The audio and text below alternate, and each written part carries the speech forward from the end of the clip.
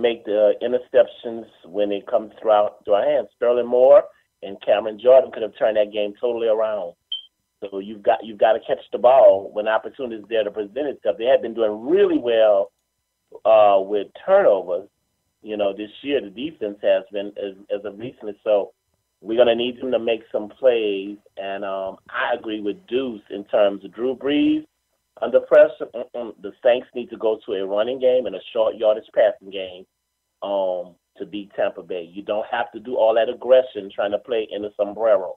You need to change your game now and go to a running game as well as a short passing game and get some help for whoever's covering Mike Evans. He's their number one target.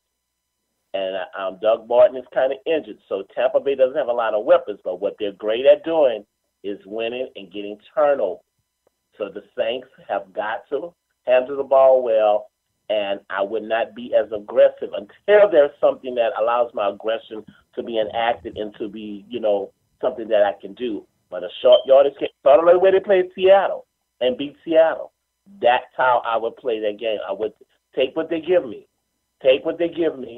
and change the way, especially if Michael Thomas, change how you utilize Brandon Cooks and hopefully Brandon Coleman and Kobe Fleener, if Thomas is out, that they can be reliable, because now with Josh Hill being gone, you don't really have any backup tight ends and stuff.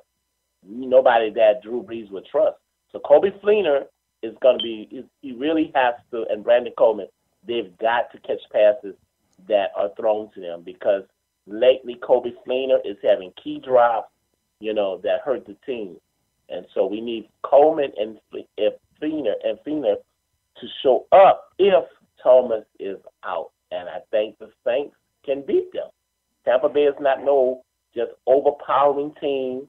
They're not that. But what they're good at is they're one of them gritty teams. When you go down there and play in that stadium, that's just like going, playing in Oakland in that stadium. It's something about that stadium, and all of that, where sometimes the Saints, have just crazy things happen. Remember that same place in 2011 when Sean Payton broke his leg when Jimmy Graham hit him. Mm-hmm. So strange things going down there. Conspiracy theory, is that why Jimmy Graham was traded? I don't know, maybe. Yeah, well, Jameis Winston has been very good for these guys as of late, but that defense of Tampa Bay has been very productive when it comes to ripping the ball and getting the interceptions when they need. I think when I was listening to Sean Payton, he said that Tampa Bay right now is on a record pace for their team as far as takeaways for the season. So that's something the Saints are going to have to watch. The professional, man, Jameis Winston, let's talk about this young kid. He and Mariota, these guys were 1-2 when it came out of the draft. Looks like Jameis Winston is doing well as Mariota. He has his team at 6-6, but they say Jameis Winston, man, he's dangerous when he's pressured. He is been on track to even outdo Tom Brady on pressures. How do you see this kid this season? Well, he's I see him probably being one of the premier players in years to come. He's been up and down this season. In recent weeks, he's been amazing, but he did have a few weeks when he was on the receiving end of, he was throwing a lot of picks himself for a few weeks there. But it seems like since their bye, he's just come out as a different guy, and if he continues playing on that level, he can be one of the faces of the league in the next years to come, right along with Cam Newton, and with all these guys that come up. I mean, our division. I really hope whenever our time comes when Drew Brees has to go, we really replace him with an outstanding replacement, because with Cam in our division, with Jameis in our division, with Matt Ryan in our division, our whole division is going to have really, really good quarterbacks, and where will we be? So, Jameis Winston, I think, will be one of the faces of the league very, very soon. I really am surprised that he's staying out of trouble, out there in Florida with all the seafood around there. But I just need some crab legs. I just all want some crab legs, man. But no, man, I am really, really impressed with the guy as far as how he's producing. But Professor mentioned Mike Evans earlier, but I didn't know he was playing football once he left Good Times.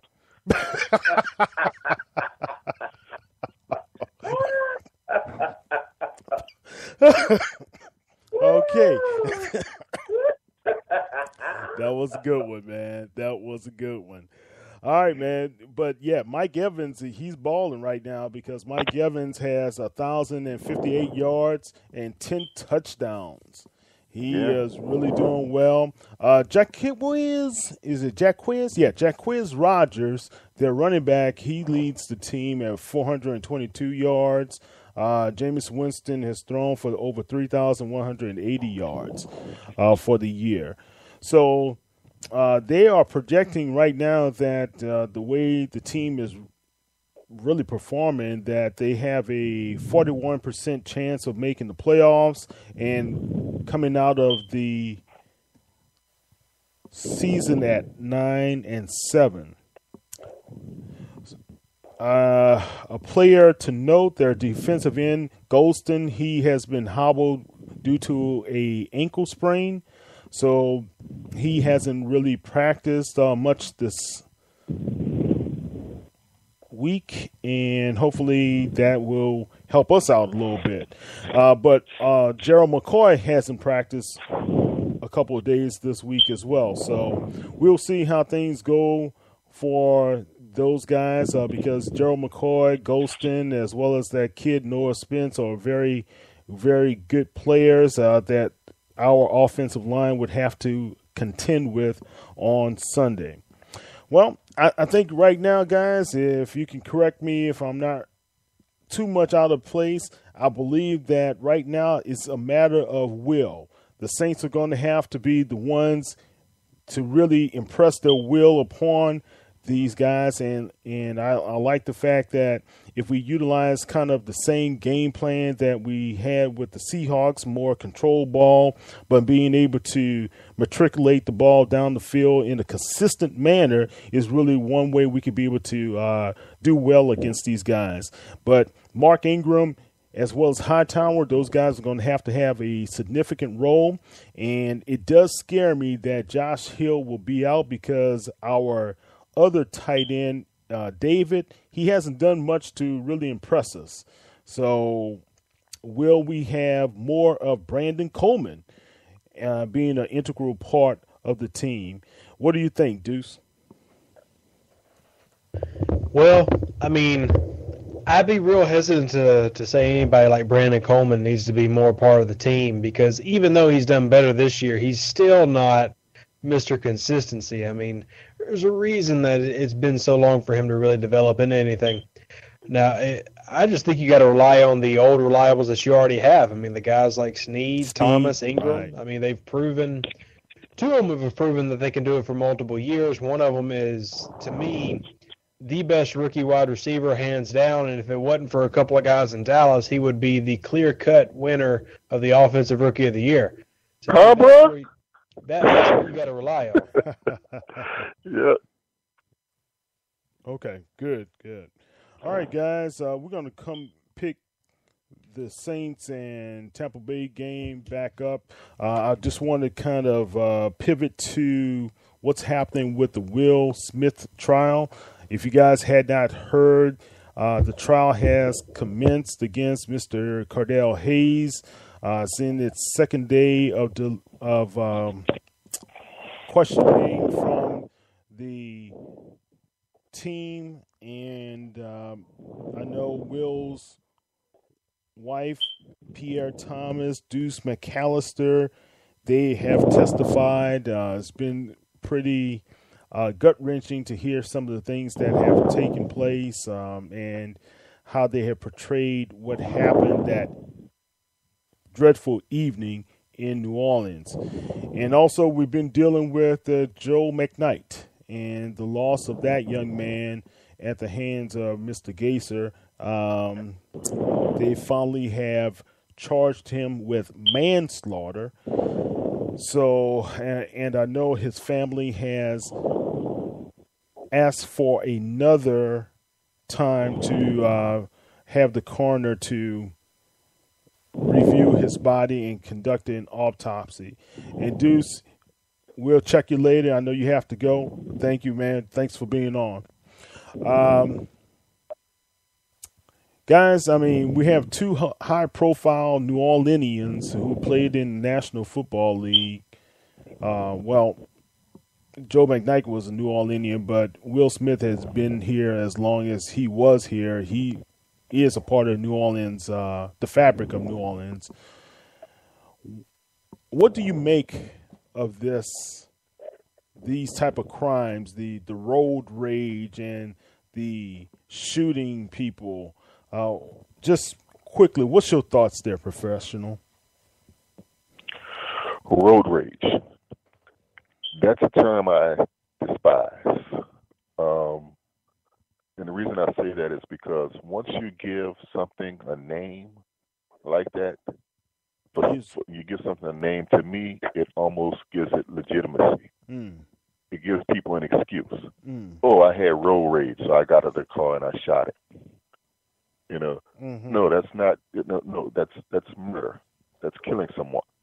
You know, so I hate that terminology. I hate the use of the word. I hate that they have identified getting angry with someone while you're driving and then getting out to do something like that as road rage. That's, to me, that's almost like saying it's okay. It's understandable.